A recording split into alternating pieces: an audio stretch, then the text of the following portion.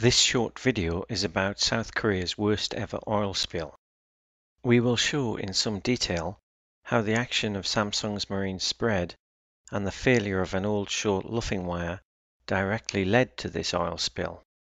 The fully loaded Hebei Spirit anchored on 6 December, about 12 hours before the collision, in a position designated by Daisan VTS. The master anchored his VLCC in sand using 9 shackles on the starboard AC-14 high holding power anchor.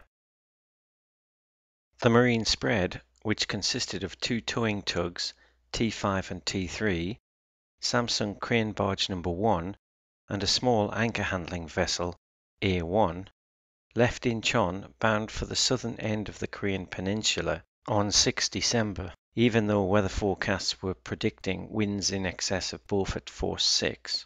This animation shows a tug of about the same size as T5 navigating without a tow in seas that have been affected by wind blowing at Beaufort Force 6. The simulation uses complex algorithms to generate the waves based on the weather inputs. The significant wave height in the simulation is 2.9 meters and the wind has an average speed of 13 meters a second, gusting to 18 meters a second. Although relatively small in displacement, the crane barge has enormous dimensions. The jibs tower above Hebei Spirit in this scale drawing. This plot depicts the tracks of the marine spread from 0400 until the collision, and also shows the anchored track of Hebei Spirit as well as 4 nearby anchored vessels. At various times during the 4 hours before the collision with Hebei Spirit, the movement of the marine spread took it in the direction of the 4 anchored ships shown on the right of this plot. It is interesting to note that none of these vessels took any action to avoid the oncoming marine spread, bearing in mind the marine spread's erratic movements, nor did they call Daisan VTS to find out what the marine spread was doing.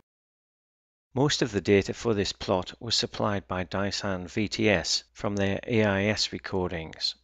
In the video scenes that follow, we will consider the different areas of the track as illustrated by this overall plot. The software used to create the following clips is a world-leading professional simulation software called PC Rembrandt. For clarity, we have run the program using daylight settings. We will begin by considering the track of the marine spread for 50 minutes from 0400.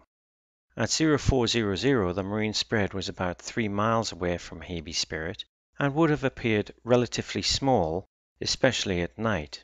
Similarly, Hebei Spirit would have been visible to the watch officers on board the 4 marine spread vessels. In this vicinity, all vessels should have been closely monitoring VHF channel 16. This clip begins at 0400, looking from Hebei Spirit towards the marine spread. As the marine spread tracked in a generally southerly direction, it can be seen that on this leg they were shaping to pass clear on the port side of Hebei Spirit, albeit at a very short range. The track of the marine spread shows that they were crabbing, which is a recognized technique used for making progress in adverse environmental conditions. The 3-dimensional view is directly driven from the 2-dimensional plot, and the viewing position is fixed so that the movements of the vessels can easily be observed.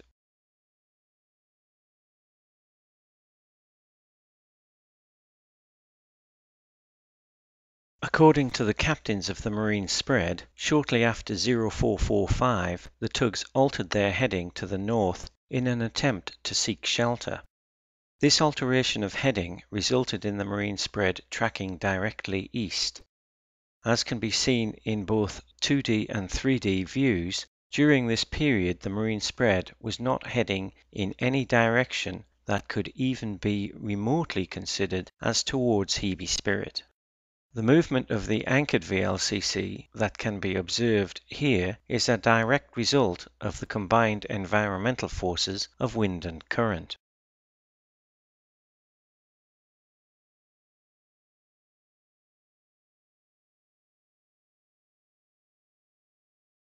At around 0530, the marine spread changed direction again, this time heading directly west, obviously after deciding to continue the voyage.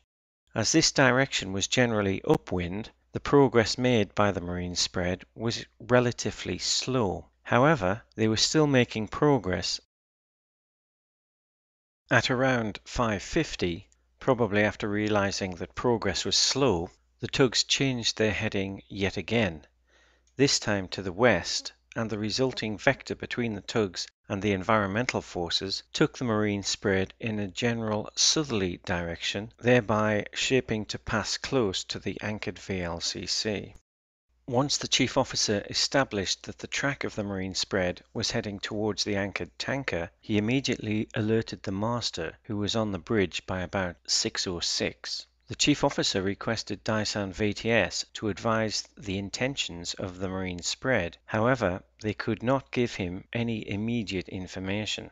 As a precaution, the master immediately readied the engine and sent the chief officer forward. The engine was ready for use by about 6:14, and the chief officer was ready for anchor operations by about 6:17. At this time, this would have been the view from the bridge wing of Hebei Spirit. By now the master had established that the CPA of the marine spread was to port, and he therefore, quite rightly, considered that the best course of action would be to pay out more anchor chain. At 6:17, in accordance with the master's instructions, the chief officer began walking out 4 more shackles on the starboard anchor. The master used the engine dead slow astern as appropriate when the chief officer advised the state of the anchor chain. With the large inertia of the loaded VLCC, it wasn't for another 10 minutes before the bow began moving to port. Shortly after 6:30, Hebei Spirit began settling to the now 13 shackles of anchor chain. From this point until the T5 tow wire broke, the distance was constantly increasing. When the wire parted shortly after 6:51, the marine spread began moving rapidly towards the tanker. No warning broadcast was made by the marine spread, and the master of Hebei Spirit was only able to establish through radar distance observation that the marine spread was moving back towards them by about 6:55 or 6:56. This is a camera phone video that was taken by one of the crew members shortly after the collision commenced. As the hooks and spreader demolished the foremast, they also damaged an electrical supply, which caused a short circuit alarm in the engine room. The sparks and the engine room alarm allowed us to establish the time of the first contact. One part of the spreader detached itself during the contact and did further damage to pipelines when it landed on the main deck. This video clearly shows the huge size of the crane barge when compared to the oil tanker. The first contact between the hulls of the barge and the tanker occurred shortly after this video was taken. From this point onwards, the master's main concern was for the lives of his crew and the prevention of fire or explosion. The collision and the massive outpouring of oil became global news. The following clip is from the BBC. Just 8 kilometers from South Korea's sensitive western shores, the crude oil spilling into these waters threatens to bring ecological disaster. The oil tanker had been waiting to enter the port of Daesan, 100 kilometers or so southwest of Seoul, when, according to officials from South Korea's Ministry of Maritime Affairs, it was hit by an industrial barge that had broken free from its towing lines.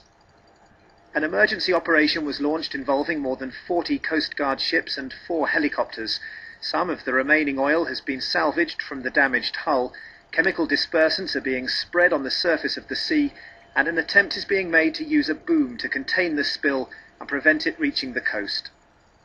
South Korea's western coast provides important yet vulnerable wetland areas for migratory birds. There's also concern that the spill may affect fisheries and oyster farms in the area. In volume of oil, this spill tops what was previously considered South Korea's worst, when 5,000 tons of oil washed onto the country's southern coast in 1995. It is hoped that the sea temperatures at this time of year might help minimize the damage by slowing the movement of the slick. But it could reach land within 48 hours, and the specialist cleanup crews will continue working through the night to do all they can to prevent it from doing so. John Sutworth, BBC News, Seoul.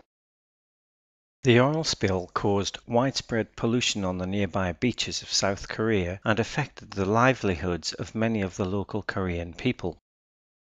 The Master and Chief Officer of Hebei Spirit, whom many believed acted in an exemplary manner, were charged with criminal negligence by the public prosecutor. In the first trial, both seafarers were found innocent.